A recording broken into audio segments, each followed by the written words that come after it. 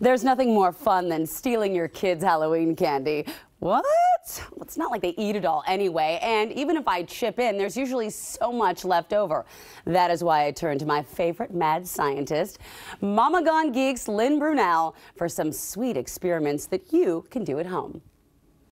Okay, so here's why candy science is brilliant, because it gives you something to do with all your kids' Halloween candy besides eating it. Absolutely. And Lynn here is going to show us some of these fun things to do. So what do we got first up?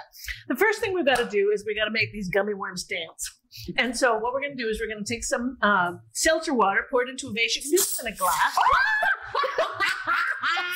Okay. Wait, good. I got it. I got it. Okay. Tap it. All right. Pour it on in. And how much? Oh, just the whole thing? Why not?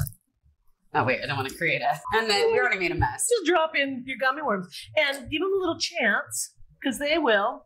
Dance? Yeah. All right, so the bubbles are going to stick to the worm, and it won't be long now, but they'll stick to the gas is less dense, so it wants to come out of the liquid. It wants to come I see the green and the yellow ones starting to lift. There we go. They're trying. They are. So, you know what we can do is we can cheat it and just make them super light. Like, eventually, the bubbles are going to get enough on the bottom of these little gummy worms that they're going to lift up the gummy worms. The gummy worms are going to rise up, and then the gas is going to escape, and the gummy worms are going to drop back down. Interesting. Should I add more soda? Yeah, it should happen. You know what? We might have to come back to it, because these are... All right. We'll come back to that. I'm telling you, they will dance. All right. I promise you. Now, the second thing we're going to do here, Skittles, you can use Reese's Pieces. Basically, you're painting with color.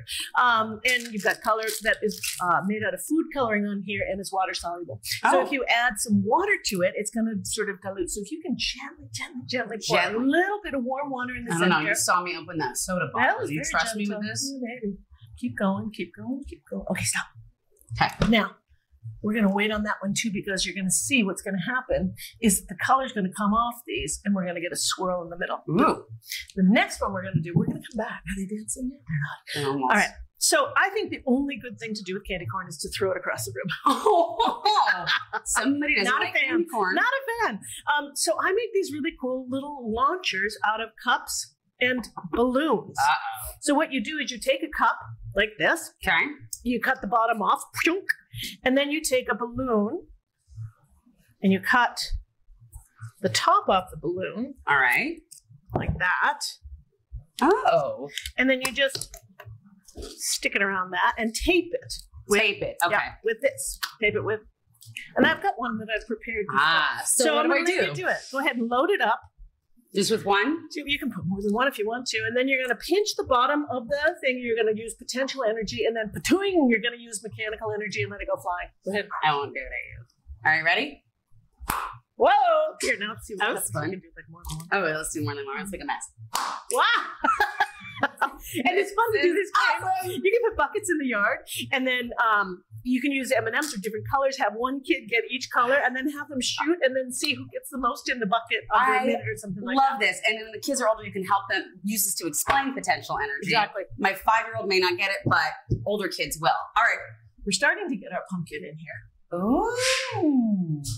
It'll happen. It'll happen. Okay, so this is my favorite thing. This is Pop Rocks in a balloon with soda. Now, let's just tap the edges here, because you're going to do the Sprite. I'm going to do the Diet Coke. We're going to see which one has a better reaction. Okay. Pop Rocks, the reason they fizz is because there's carbon dioxide bubbles in the candy. And when you suck it, the saliva kind of melts the candy, and then the little fizzle on your tongue is carbon dioxide bubbles. I had no idea. The bubbles in soda is carbon dioxide bubbles too. And so when you've got a mix of gas and liquid like this, you can get a reaction. Because again, the soda is going to melt the candy. So you're just going to do put the lip around the top. Okay, the whole thing. Like this. And then we're going to dump it in.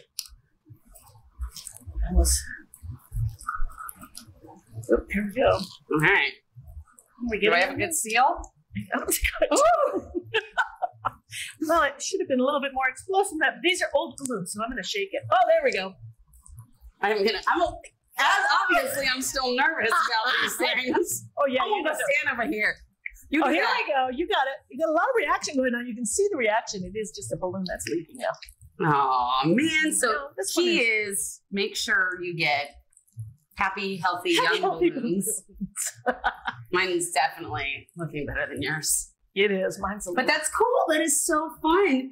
And I love that I had no idea, by the way, that there was carbon dioxide in Pop Rocks. That's what it is. The more you know. That's how you learn the things on the new day. That's amazing. Well, this has been an absolute blast. Literally hanging out with you, Lynn, and learning all these fun science experiments that are also tasty.